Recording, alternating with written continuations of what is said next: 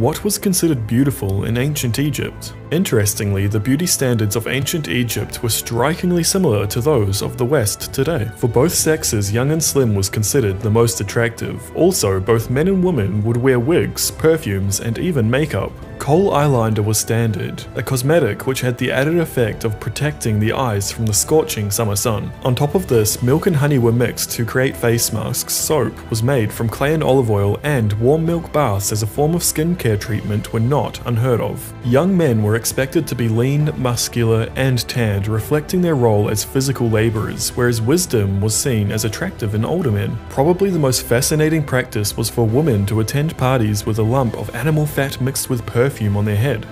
As the night went on, the fat would melt, releasing a wonderful fragrance into the room.